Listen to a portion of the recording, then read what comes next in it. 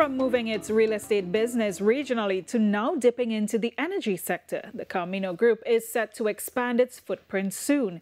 In tonight's Business Insights, Sunil Lalla tells us about the company, which, according to its group CEO and chairman Jason Carmino, is not afraid to get its feet wet.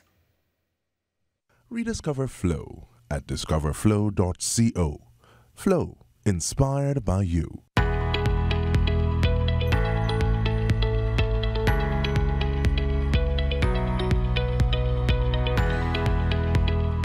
It's just a stone's throw away from the TTT Limited building along Marval Road in Port of Spain.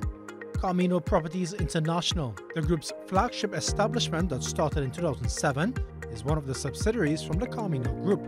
According to the group's CEO and chairman Jason Carmino, the company is now looking to expand its trajectory to the region, but is still laser focused on the real estate company. We started to focus on the lower income bracket.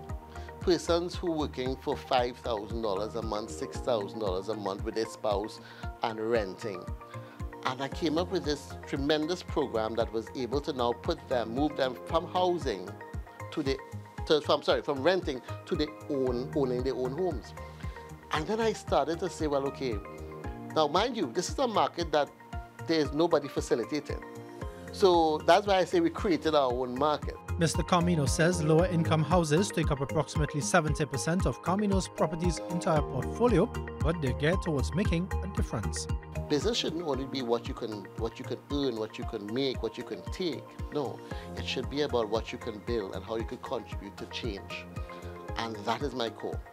So what I didn't mention earlier on, because we're talking about Carmino Properties, is that I also created Carmino Foundation.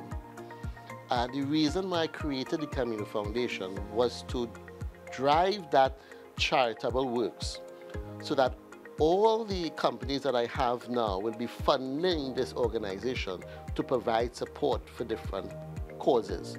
Carmino Properties, though, is looking to make waves outside of Trinidad and Tobago. We are in the process of arranging to expand throughout the region. We are already in talks of moving into some of the Latin American countries as well.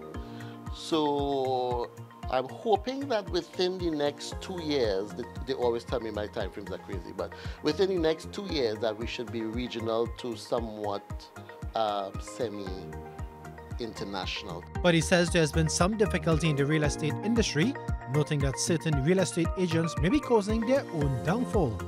But it's difficult when you have agents going into a house and an owner say, I want 10 million. You know, nowhere close. They even have a valuation sometimes in their hand that is that is like, 75% of that. And then the agent's like, yeah, okay, no problem. And they go in and they're listing this thing for this price. But then when you do that, you set a precedent within the industry itself, within the areas. Thinking that you can get this for your property. And an almost tight-lipped Mr. Carmino hints the Carmino Group could be heading into the energy sector next.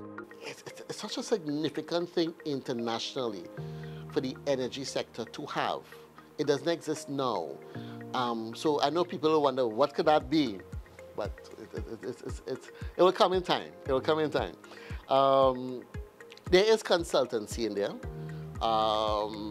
For sure, but the other part of it is something that is quite significantly. I am Sunil Lalla with your TTT News Business Insight.